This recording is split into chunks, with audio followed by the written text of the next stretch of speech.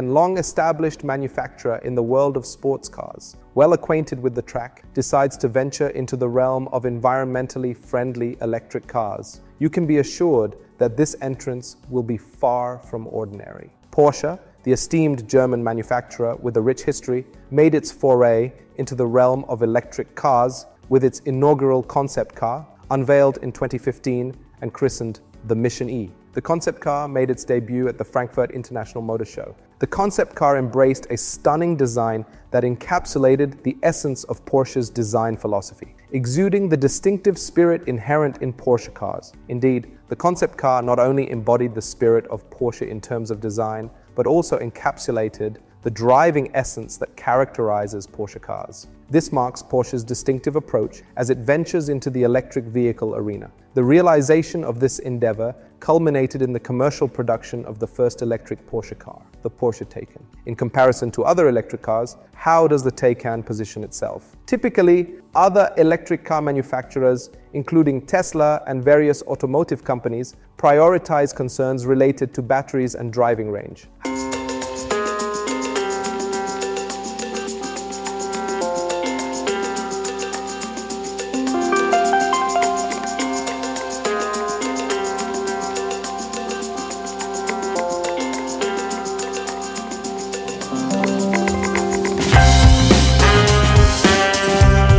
Test drive episode, we have two cars, but our primary focus will be on this particular version. So what is the reason for featuring two cars? This is the Porsche Taycan Turbo version. Hold on for a moment. Yes, you heard correctly. This is the Taycan Turbo electric car version. But what does turbo signify in this context? Porsche adheres to a steadfast tradition of naming high-performance car versions Turbo and Turbo S. Consequently, the high-performance variant of the Porsche electric car is labeled the Taycan Turbo, while a more potent performance version, the Turbo S, exists. It is not currently available, leaving the Taycan Turbo as the available version for now. We have two turbo versions on hand. The white car featured today is fully equipped with all available options, while the blue version comes with slightly lower specifications. Nevertheless, both versions boast impressive specifications. In the center, there is a 10.9-inch screen that provides essential information to the driver, including navigation. The navigation system is noteworthy for its capability to search for desired charging points,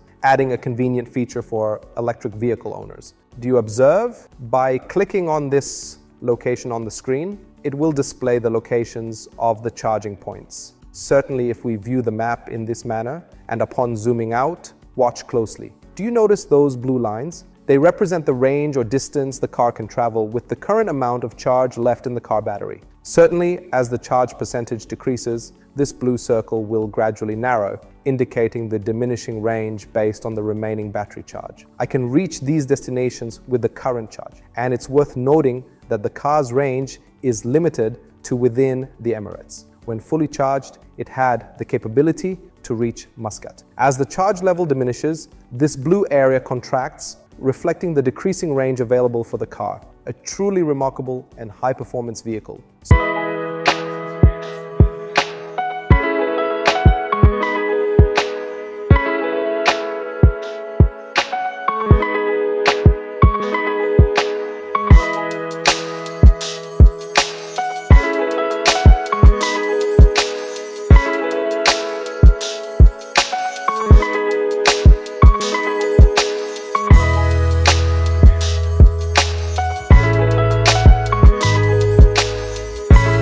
Ordinary and almost surreal sensation while driving this car.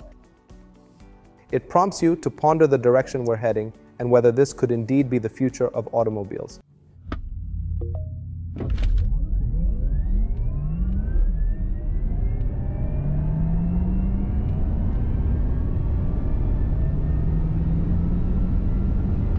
The car features two motors, one situated on the front axle, equipped with a gearbox and a single-speed transmission. The rear motor, on the other hand, incorporates a gearbox with two speeds, catering to various driving scenarios such as high speeds, top speed, normal driving, and efficient acceleration. The car utilizes a four-wheel drive system, with the predominant power distribution concentrated at the rear axle in the Porsche Taycan. With the overboost, launch control, and sport chrono features engaged, the power unleashed by the car's batteries amounts to an impressive 671 horsepower. Certainly, let's emphasize this remarkable figure, 671 horsepower. Without engaging overboost, sport chrono, and launch control, the car's power is reduced to 625 horsepower. Absolutely, whether it's at its full 671 horsepower or a slightly reduced 625 horsepower, the car remains exceptionally powerful. It can aptly be described as a rocket on wheels. The car's range varies from 381 kilometers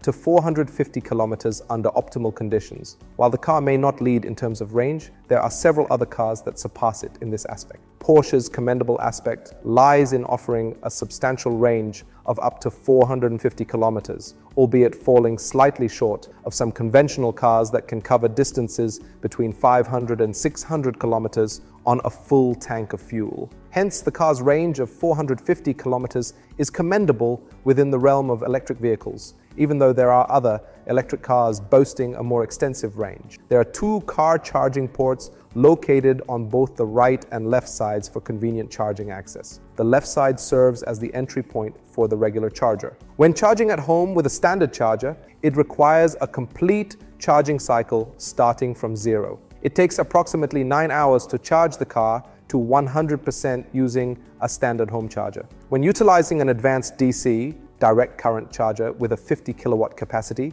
it takes around 93 minutes to charge the car from 5 to 80%. However, with a more powerful 270 kilowatt charger, this time is significantly reduced to just 22.5 minutes to charge the car from 5 to 80%. Indeed, it's truly remarkable